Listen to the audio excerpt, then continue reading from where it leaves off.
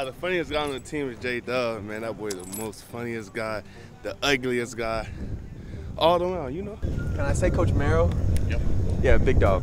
Brendan Bates is the funniest guy on the team. I'm saying J-Dub. J-Dub hilarious, man. He for sure top. He top one.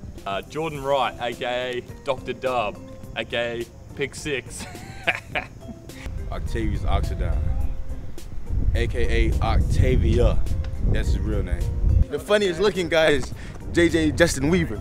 J-Dub or Chauncey? I'm gonna go with Eli Cox. Eli Cox.